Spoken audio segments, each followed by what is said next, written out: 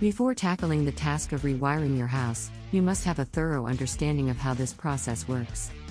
To begin the installation process, you must determine whether a 3-wire system or a 2-wire system is best suited for your home. The basic steps involve installing a casing cap or replacing the existing one. Here is a look at how to install casing and capping. This system is a good choice if you want a simple and quick wiring solution.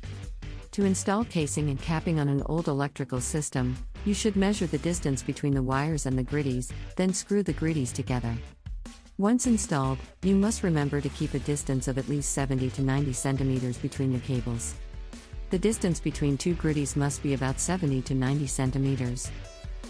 A rewiring job that involves casing and capping should be a DIY project. The basic concept is the same: wires and conduits are pushed through a hole in the floor. The wiring is then plugged into these joints. You'll also need insulators to protect the wiring from moisture and humidity. Finally, you'll need to make sure the wiring system is installed properly.